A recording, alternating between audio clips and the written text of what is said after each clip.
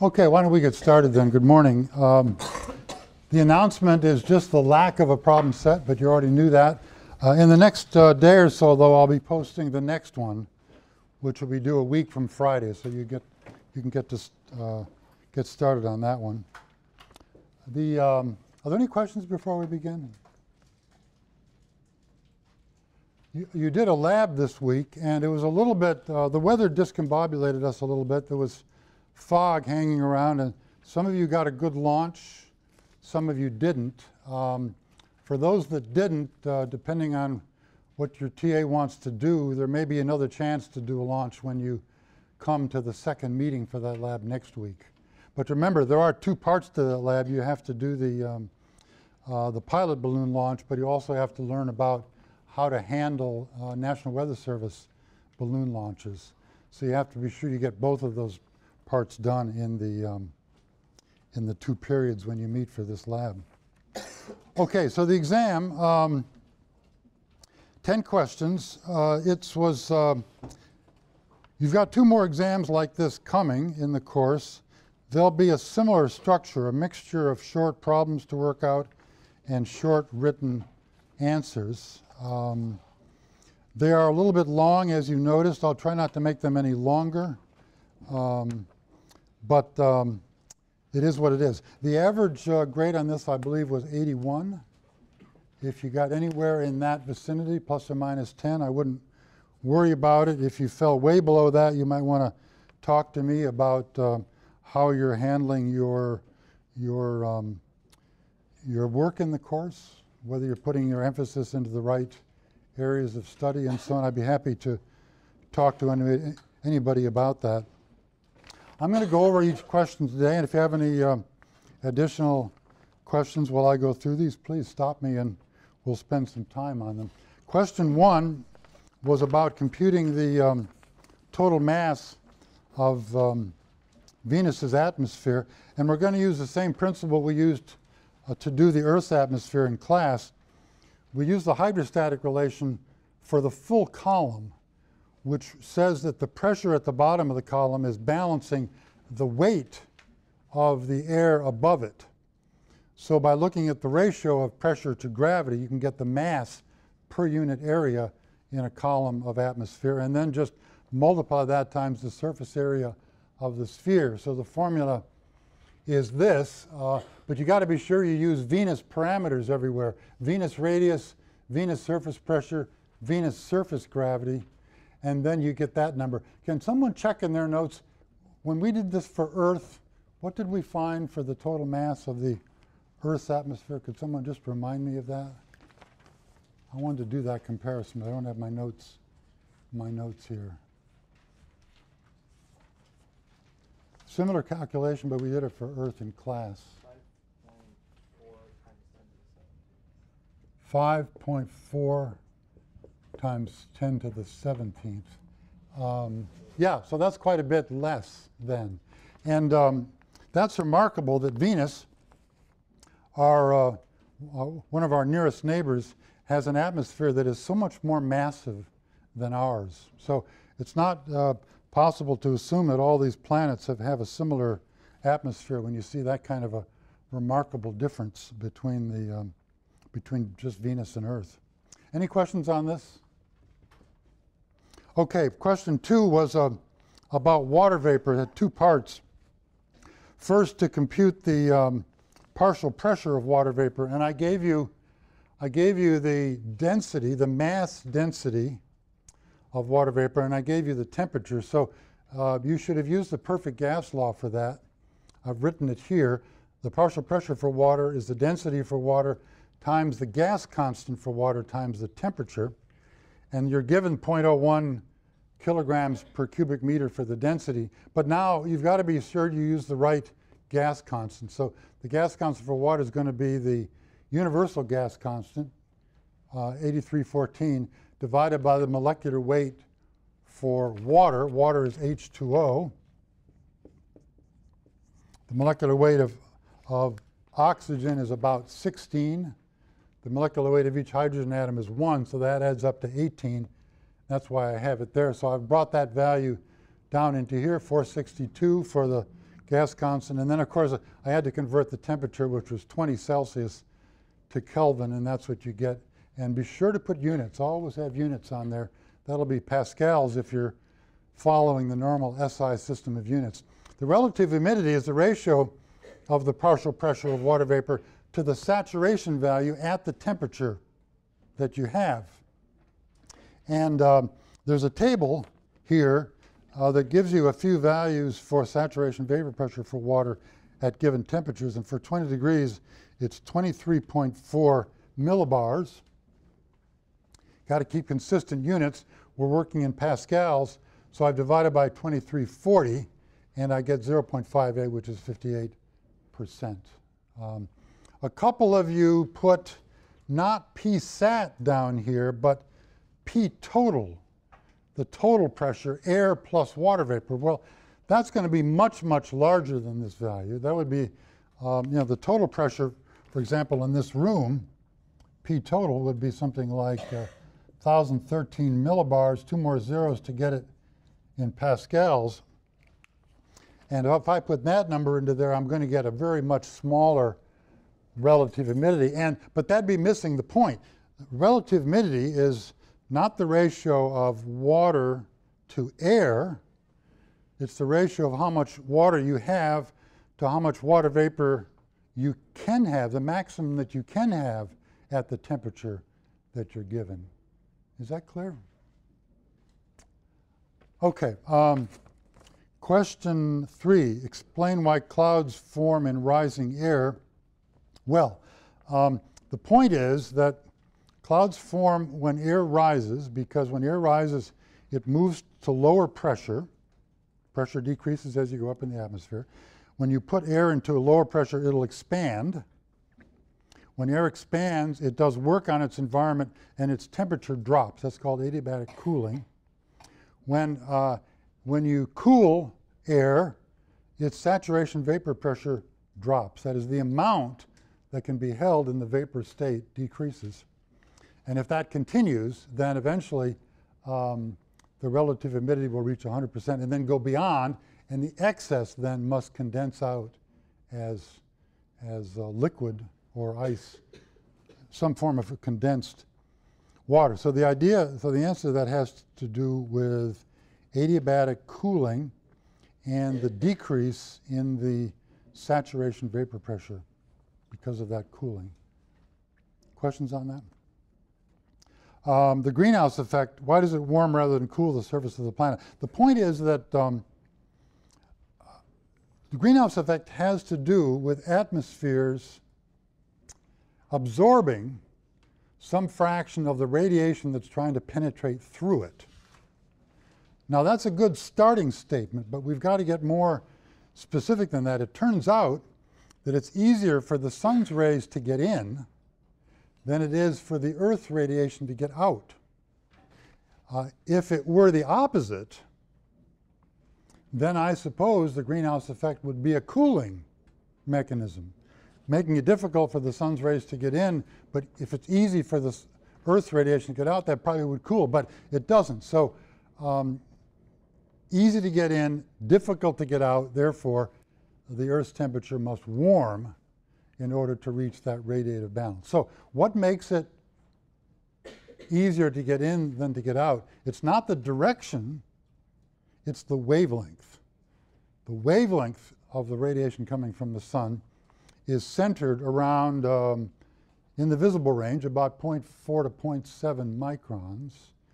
And because of the gases we have in the atmosphere, the particular gases, the atmosphere is mostly transparent to those wavelengths. On the other hand, the Earth's surface, being cooler, when it radiates at a longer wavelength, and for those wavelengths, the atmosphere is mostly opaque. So that's why the greenhouse effect is there. And quite a few of you had a kind of a garbled explanation of that. What gases contribute and why? So it turns out that none of the molecules we define as being air molecules, that is N2, O2, and argon, none of them are active greenhouse gases. Their structure is too simple. They don't have a dipole moment, and they cannot absorb or emit infrared radiation. But slightly more complex molecules like CO2, water vapor, ozone, N2O, NO, they have enough of a complex structure, mostly asymmetry. They break symmetry in a way that allows them to have a positive charged end and a negative charged end. And that means that they've got a dipole and they can, just like your cell phone, they can emit and they can absorb radiation using that oscillating dipole. Questions on that? Question 5, a small rocky asteroid. Okay, I give you the solar constant. That's how much radiation is reaching that. And I give you its albedo. So what are you going to do? Here's the thing here. So if you've got this little asteroid, it's got a certain value of the solar constant. It's going to be different for Earth because it's closer to the sun, so the solar constant is going to be a little bit larger. Really, you've got to make the same assumption we made in class. You're going to have to assume that you've reached some kind of a steady state temperature where it's receiving an amount of radiation per unit time and emitting at the same rate to space. And then you've got to find the temperature of the object that allows it to be in that steady state balance. If the temperature is too cold, it won't be radiating enough to be in steady state. If it's too hot, it'll be radiating too much to be in steady state. So there's only one temperature that will allow it to balance its heat, and that's the one that you can derive from this formula. So solar constant 1 minus the albedo over 4 times the Stefan-Boltzmann constant. So 2,000 watts per square meter, 1 minus the albedo, 4, there's the Stefan-Boltzmann constant. Take this, the fourth root, 257 K. Any questions on that? I think people did pretty well on that one.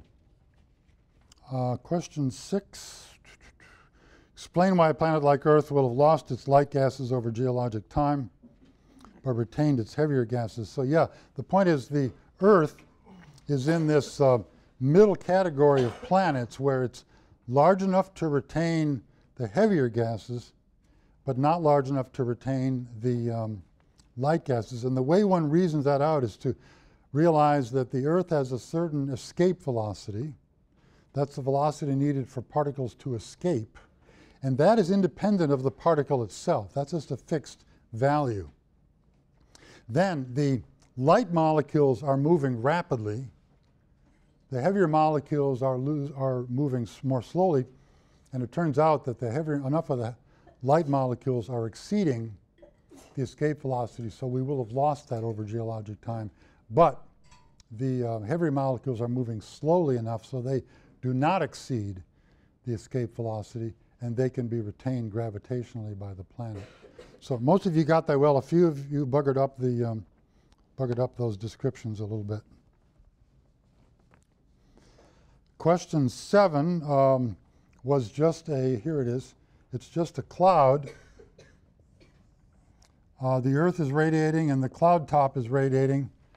Temperature of the Earth I gave you as plus 30, and this was minus 60. And I just ask you to compare how these two surfaces are radiating to space. Two things you had to do. You had to compute the wavelength that was being most strongly emitted by each surface. Each surface emits a broad range of wavelengths, but there's a peak where it emits more than at other wavelengths, and that's given by Wien's law, which is here. So for the higher temperature, this is the constant divided by the temperature in Kelvin. It comes out to be 9.56 microns, and for the cooler temperature, it's at about 13.6 microns. But both of those fall into the thermal infrared range of radiation. And in terms of the flux, how much radiation is being emitted, it's the Stefan-Boltzmann law. Again, put in the temperatures in Kelvin, and you get 483 and 118. A big difference arises because of that powerful power of 4 in the exponent there. Questions on that? Yes? I just have a question about significant figures. So I know when you emailed us that one time, you said to give us back one more significant for that, but if you only gave us one significant figure, then I'd give an answer back two. One or two would be my recommendation, yeah. So here, I'm not sure I've been completely consistent with that. For example, when I gave you the temperature on that problem, I just gave it to you as kind of a round number, right? 30 and 60, so that's not many significant figures. On the other hand, the constants are known to many, in fact, many more than this. I've truncated that a bit too. So you do have a bit of a dilemma there. Do you go with, you know, here there's 4 significant figures. Here I gave it to you in Celsius. There was only maybe 1 or 2. By the time I convert that to Kelvin, it looks like maybe there's now 3. So yeah, this is tricky, and I hope we weren't unfair. But if you think, but if you were going to give me 5 or 6 decimal points there, I would have taken off credit. Or if you'd truncated that off to be, you know, 480 or something, I probably would have taken off some credit. But if you're anywhere in this ballpark, I hope we didn't. But show that to me if there's a problem with that. Okay. I think we can go on to question 8 then. So this was one of those release of a pollutant in an unconfined atmosphere with no wind. It says there's no wind blowing. So I imagine a source that's diffusing out in all 3 directions, north, south, and upwards, forming a growing hemisphere of polluted air, and the radius of that hemisphere is growing with time according to the square root of the diffusivity times time. And so putting the numbers in we had for that, be sure you work in seconds, I got 1,039 meters. And then the way I did the problem was to compute the mass of air in that hemisphere. So that's the density of air times the volume of the hemisphere. And I got 2.8 times 10 to the 9 kilograms. Sorry, kilograms. And then this concentration we're looking for is the mass of the pollutant divided by the mass of the air into which it has been mixed. And I said you put in 10 tons, I think, so that's 10 to the 4th kilograms divided by 2.8 times 10 to the 9th kilograms, just this number brought down, and I got 3.57 times 10 to the minus 6 in mass units, kilograms per kilogram. So noticing the minus 6, I could write that as 3.57 parts per million, there's the million, by mass because it's kilograms per kilogram. So that's what I got for that. Questions there? People did well on 9. I just gave I reminded you of the lapse rate for Earth, and I gave you the height of 30 kilometers. You had to put it into this approximate formula for an isothermal atmosphere, and you got that for a mass density at that elevation in units of kilograms per cubic meter. All right, the last one, then supercooled water is liquid water at a temperature below the normal freezing point of water. That is below 0 degrees Celsius. It typically has the property that it wants to freeze, and if something comes along that'll give it that chance, it'll freeze instantaneously. But until you do that, it will stay for a while as liquid water. Unstable lapse rate. An unstable lapse rate is an atmospheric lapse rate which, as you know, is the rate at which temperature changes with height. That's the definition of a lapse rate. That is more negative than the adiabatic value. The dry adiabatic value is minus 9.8 degrees per kilometer. So if it's more negative than that, that would mean, for example, minus 10, minus 11, minus 12 degrees Celsius per kilometer would be an unstable lapse rate. If it's less negative or positive, like minus 5 degrees per kilometer, minus 2, minus 1, 0, plus 2, plus 5, those would all be stable lapse rate. And the characteristic of that is that when a parcel rises then, it cools less rapidly than the environment in which it's penetrating, and therefore it ends up warmer than its new environment. And that'll allow it to continue to rise, and it'll lead to convection if that if you try to set up an unstable lapse rate. Archimedes' law, few of you got this. I guess it's because it's not in the book. I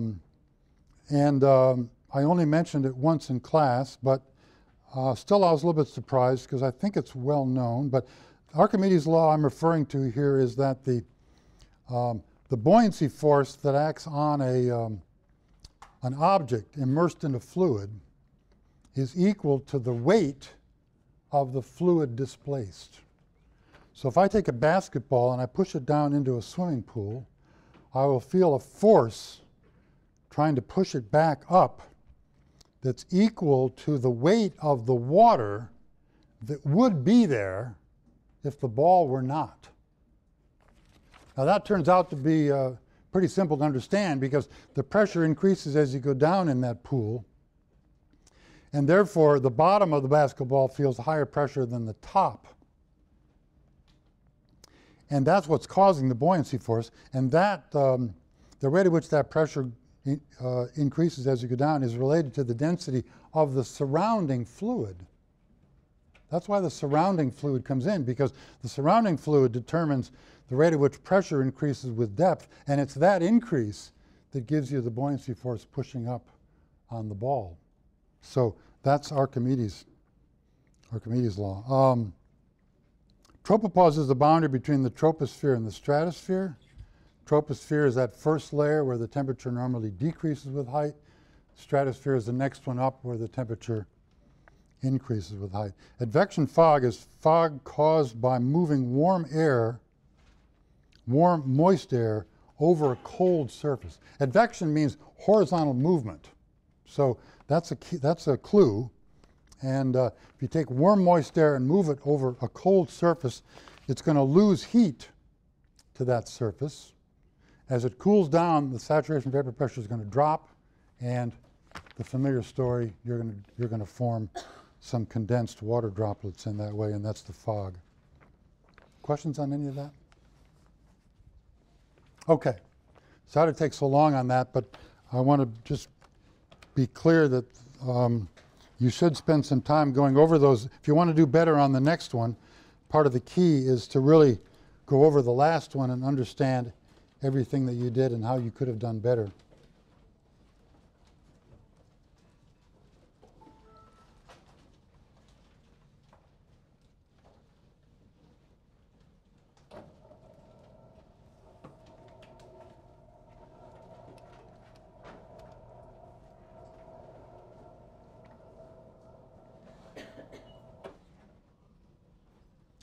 Let's see here.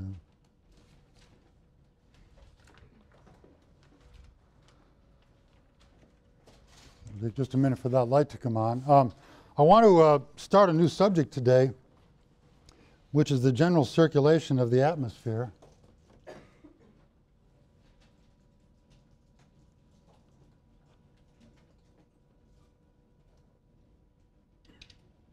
There it is. So we just finished a big section on water in the atmosphere. So this is a new topic now. We're going to look at the whole globe and try to understand the large-scale air motions on the globe.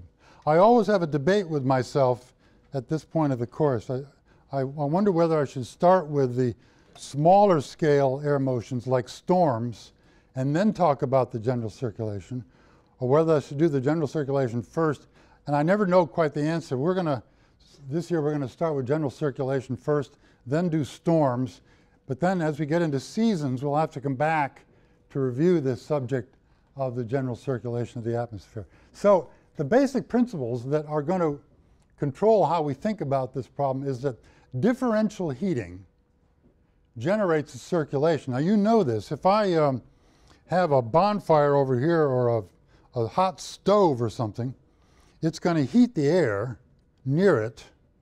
That warm air wants to rise because of its buoyancy, and you're going to set up a circulation in this room driven by the fact that you're heating the air here but not there. Differential heating means you're applying different heating at different locations. But that circulation then is going to move heat because the air carries heat with it.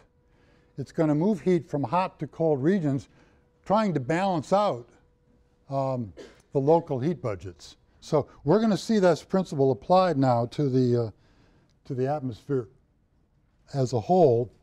And you can imagine starting with just this simple idea. Here's the globe. And the sun hits the equatorial regions most directly. In the equatorial regions in the middle of the day, the sun is directly overhead. So this cosine theta factor is about 1. You're getting the full intensity of the sun, 1,380 watts per square meter, directly hitting regions near the equator. And it turns out that there's less thermal radiation being emitted in the equatorial regions than is being received from the sun. So while we assumed a week or so ago that the Earth as a whole is in radiative balance, that is not true for each latitude belt. Each latitude belt is out of a state of radiative balance, as I've shown here near the equator, getting more from the sun than it's emitting to space, and at the poles, where the radiation is coming in tangentially, you're really getting very little sunlight.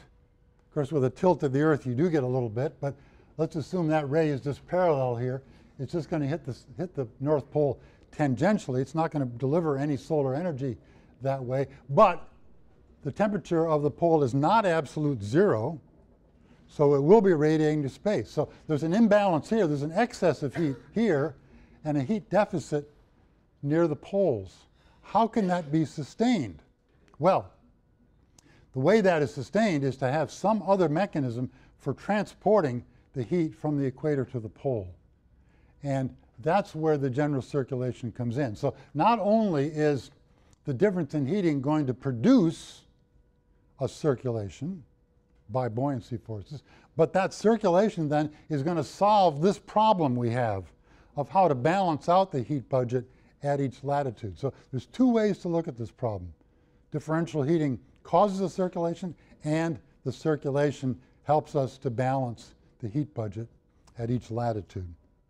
I'm going to go through this now in some detail because this is the key concept for understanding the Earth's general circulation. So on the x-axis is latitude from the North Pole down to the equator to the South Pole, and there are two curves here.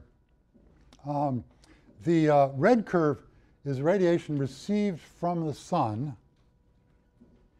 That could be over a day or over a year averaged out. But anyway, there's a lot of radiation being received from the sun in the equatorial regions and much, much less at the poles. I brought the globe over here just to remind you of this. If I forget the tilt for the moment, and the sun's radiation is coming in like this, and the Earth is spinning, get it spinning in the right direction, it spins towards the east, you're going to get a lot of heat distributed around the globe near the equator, but the sun's rays are just coming tangentially near the poles. So on a per unit area basis, you get very little radiation near the poles. Now that's probably an annual average, and during Northern Hemisphere summertime with this tilt, okay, there is a little bit of radiation received at the pole. In the Northern Hemisphere winter, there's absolutely none. So you don't get a zero value, you get something that's an average of the seasons, but it's definitely much less than what is received at the equator, just because of the geometry of the sphere. It's nothing more than just the geometry of the sphere and the fact that the sun's rays are coming in parallel to each other. Now, the equatorial regions are warmer than the other parts of the planet, so they radiate more by the Stefan-Boltzmann law. I have it right here. The hotter the surface, the more it radiates, but not enough to make up that difference. So there's a heat surplus near the equator. Near the poles, it radiates less than at the equator, but not so much less that it doesn't leave a deficit there. So we've got this problem of how to balance the heat budget in the equator and in the high latitude regions, and that is done, as I've said before now, by a heat transfer mechanism that has to do with the ocean and the atmosphere transporting heat to the poles to balance out that heat budget. So here's what we estimate from what we know about the atmosphere using balloon soundings and so on to work this out. What's plotted here on the x-axis is the heat transport in watts. It's a power unit as a function of latitude, North Pole, equator, South Pole, and the total is shown in the black curve, the atmospheric component in red, and the ocean in blue. Now, something about the units. It says P, capital U, P, capital W up there. The capital P means peta. You know the prefixes kilo and mega and giga and tera. Well, you keep going up till you get to peta, which is 10 to the 15th. So a petawatt is 10 to the 15th watts. So, for example, at a latitude of about 30 or 40 north latitude, and New Haven is right here at 40 north, just about in the peak of this curve, there's about 6 petawatts of energy being transported towards the North Pole by ocean and air currents in the atmosphere. Most of it's by air current. Now, do we know this when we walk outside today? Do we know this? Well, I would argue that yes, you probably do know this, because from your experience now, you know that on days when it's especially warm, the air is blowing from the south typically. On days when it's especially cold, the air is blowing from the north. So there's this transport of air back and forth. You have roughly the same amount of air moving north and south, but when it's moving northward, it is, you can put that down on the floor if you like. Sorry, it's in your way. When it's blowing northward, it's carrying more heat because it's hotter. And when it's flying southward, it's carrying less heat because it's colder. So just from that asymmetry that you would notice on a day-by-day basis, you can understand what's causing this north-south heat transport. It's just air moving back and forth, but carrying more heat on its way north than it does on its way south. I'm going to illustrate that first for the ocean. This is a crude diagram of the gyres in each of the world's ocean basins. For example, in the North Atlantic gyre, there is a warm current going northward. That's the Gulf Stream. Shown in red to indicate that it's a warm current. There's a cold current running southwards. So look, you're taking the same amount of water north and south. You're not piling up water at the pole or at the equator, but you are transporting a net amount of heat. Not a net amount of water, but yes, a net amount of heat, because the water going northwards is warm, the water moving southwards is cold. So they don't balance each other out in terms of the heat that they're carrying. And the same thing goes on in the southern hemisphere, for example. There are warm currents and cold currents, so the net heat transport is towards the south. That's why they plotted this negative on the last plot. So if we call this plot the northward heat transport, it's positive in the northern hemisphere because you're transporting heat towards the North Pole. It's negative in the southern hemisphere because you're transporting heat towards the South Pole, going in the opposite direction. So we give it a negative sign like that. So the oceans are doing some of it, but the atmosphere does most of it. Typically, if you have warm air and cold air and the jet stream is running around the Earth kind of in a zonally symmetric fashion, well then you're not transporting any heat. But very frequently, it'll break down into a wave-like motion where cold air will come streaming down. In fact, there's New Haven right about here. Cold air will come streaming down from the pole heading to the equator. That has to be replaced by an equal amount of warm air moving poleward. And in so doing, you'll have a net amount of heat transported towards the pole. And that's what will balance out the heat budget at each latitude. Just to remind you about this basic physical principle, if you imagine a pipe carrying a fluid, what do you know about the pipe? You probably know the cross-sectional area of the pipe. You know the speed of the fluid in the pipe. And you probably know the density of the fluid in the pipe. Then if you wanted to know the mass flux, how much water or how much air is being carried by that pipe, it's simply the product, rho UA, and that'll have units of kilograms per second. That'll be a mass flow rate. Well, it's only a small step. Once you understand that, it's only a small step to go beyond that to understand how much heat is being transported in the pipe, because we know the heat capacity, or the heat stored in a fluid is proportional to the mass that you have times the specific heat capacity times the temperature. So this quantity C sub P, I've given the value here for air. It's called the specific heat capacity at constant pressure. You can look it up, you can Google it. It has this value for air. The units here are joules per kilogram per degree Kelvin. So the more mass you have, the more heat is stored, and the hotter the temperature, the more mass is stored in a particular kilogram of air. So to go from the mass flux to heat flux, you just have to multiply by these additional two factors. The heat capacity, which is the amount of heat you have per degree of temperature, and then the temperature itself. So what are the units on heat flux? The units on heat flux would be joules per second.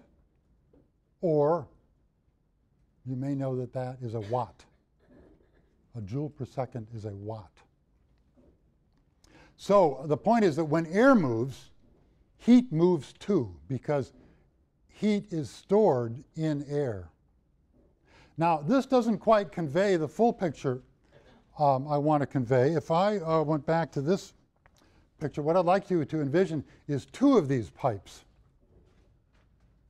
One's carrying air southward, and the other is carrying an equal amount of air mass northwards.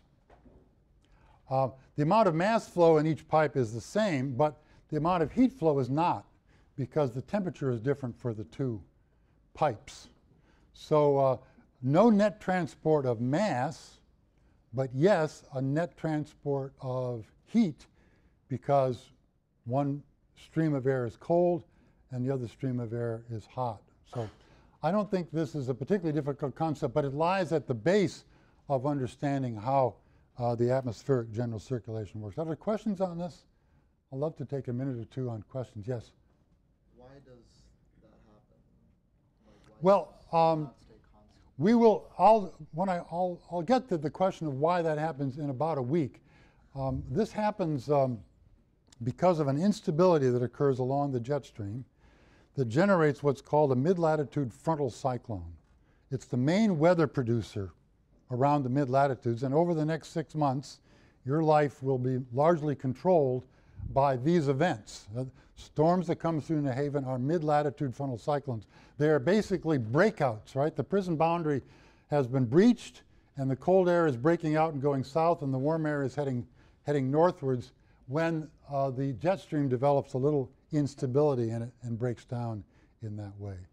So your book is good at talking about these mid-latitude frontal cyclones, and we'll be talking about it in this course as well. It's a spontaneous event. It happens throughout the winter, just day after day after day, just one after the other of these kind of breakout events. Now, the subject gets a little more complicated, though, because of the effect of the Earth's rotation. Remember, I'm talking about the Earth spinning on its axis. And what does that do? Well, there's one obvious thing it does, and one perhaps it's not so obvious. The obvious one is that it distributes the sun's heat zonally. So if I just had this globe sitting fixed without spinning and the sun was over there, it's hitting this side of the Earth, but never this side. And so we'd have a hot spot forming here, and this would be icy cold on the other side. Instead, because the Earth is spinning on its axis, it's not a hot spot that forms, but a hot region near the equator that forms. The spinning of it distributes the sun's heat zonally. We use the word zonally when we're going this way around the Earth. And you end up with a latitudinal, or sometimes we say meridional temperature gradient, but, or heating gradient, but zonally the heat gets well distributed because of the spinning of the Earth. So that's the first point. The other one that we'll get to next week is the Coriolis force. Whenever a planet spins, it generates a somewhat mysterious new force called the Coriolis force. Whenever a parcel tries to move in a straight line on a spinning planet, it gets deflected. And we're going to talk about that next time. And that really has a major influence on the nature of the general circulation, as we will see. And I'll give you a hint of that here, and we'll do it more quantitatively next week. So, for example, let's look at the case when the planet is not rotating. So the point that's right under the sun, if the sun's down there, would heat up, and every other place you'd get less and less sunlight. Whether you move this way or that way, you'd get less and less sunlight, and you get no sunlight on the backside. So you'd have a subsolar hot spot, just one very hot area right here. The low-level air would move in towards it. Those are the red arrows. And then because the air gets heated, it would rise, and then aloft it would spread out in all directions, and those are the thin blue arrows. So that's just like I built a bonfire here. You'd have air moving in towards it from all directions, rising, and then when it hit the ceiling, it would go out in all directions. Now, this is not at all what we have on Earth. This is the idealization, or kind of a thought experiment, of what the circulation would be if the Earth was not rotating on its axis. So don't take this as what happens, take it as a building block to understand what actually happens in the Earth's atmosphere. So let me bring in now the effect of distributing the heat zonally. So this would happen if I had weak rotation. I learned a few weeks ago in a lecture I went to on the planet Titan that actually the planet Titan fits into this kind of a description. It rotates rapidly enough to distribute the heat zonally, but not so rapidly that the Coriolis force is a major player. So here's what happens. You get a hot equator, a fairly uniform hot equator. Air moves towards it at low levels, gets heated, rises, and then moves away from it poleward at high elevations. It would sink somewhere out here and fall to the surface and then move towards the hot line again and then rise. You'd have a kind of planetary, simple bonfire kind of circulation towards and away from this heated line caused by the solar heat. Yeah? At the surface of the equator would be really hot, and at the surface of the poles would be really cold. It'd be cold, that's right, and the circulation would be a rather simple one. Rising near the equator, sinking near the poles, and then the air moves right back to the equator. But now that's for weak rotation. For the Earth, we rotate somewhat faster than that. You know, it takes 24 hours for us to have a day. That's a pretty fast rotation. And so if this is, by the way, this is sometimes called the single cell circulation. Well, I guess there's two of them, but on one side of the equator is just one, right? Rising, sinking, rising, sinking. So the single cell refers to what happens in either the northern or the southern hemisphere. On Earth, you get something that's closer to a three-cell circulation because the rotation rate is larger. So the Coriolis force is playing a larger role. You do get rising motion near the equator, but it only goes slightly north and south and then sinks.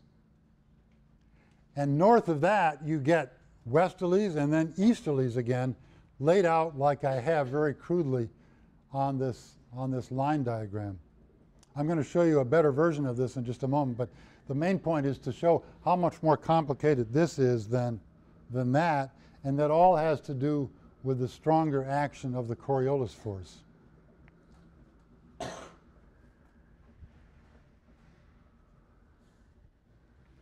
So this is a more typical artist's conception of the three circulation system. It's a little bit more complicated, of course. The rising motion along the equator then gives you poleward moving air aloft that descends at about 30 degrees north and south latitude. This is a very strong overturning cell. It's called the Hadley cell. And you must know about this one. This is really one of the dominant features of the climatology on planet Earth is the Hadley cell.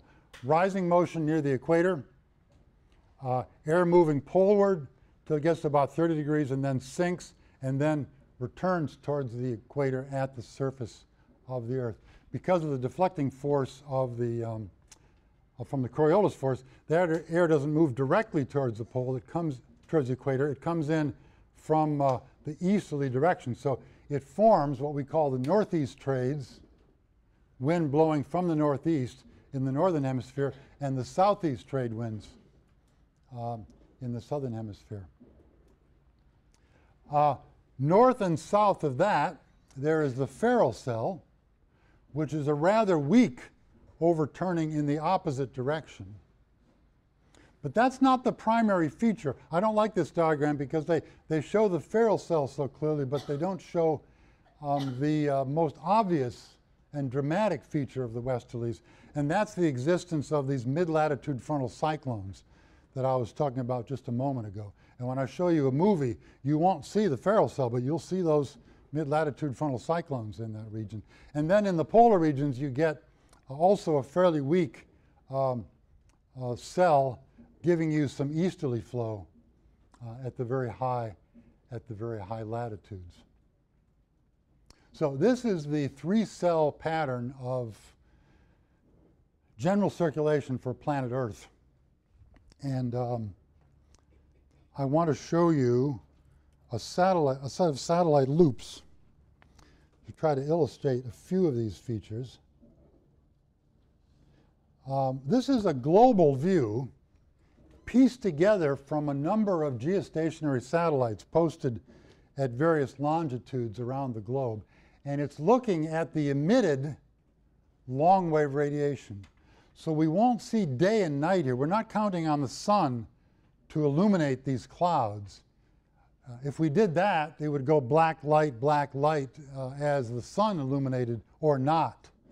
But instead, we're looking at the emitted radiation, Stefan-Boltzmann type emitted radiation in the thermal infrared, and that'll tell us about where the clouds are and where the clear areas. For example, these light areas are clouds. They're higher, so they are colder. They emit less, just like the problem you had on the exam. They emit less because they're higher, and that reduction in emission is shown here as a white region. The lower parts and the surface of the ocean and the surface of the planet are hotter. They emit more, and that's illustrated here by a dark pixel. So you're basically looking at a moving temperature map of the Earth, where the temperature is mostly controlled by the height of the object that you're seeing. The clouds are high, so they're cold. The ocean and the land are low, so they're warm. I don't think I'll have much time to talk about this, but I just want to leave you with this image of how this moves. This is 3 or 4 days. And some of the things you see here are the intertropical convergence zone, where the trade winds are converging and the air is rising. And then your eye is really caught by these mid-latitude frontal cyclones. I'm going to play that one more time. And look at all these little comma-shaped cloud features here that represent this rapid flux of heat northwards and southwards, trying to balance the Earth's heat budget latitude by latitude. Get this to show again. I'll show it just one more time and then we'll quit. Okay, we'll quit there and continue this discussion next time.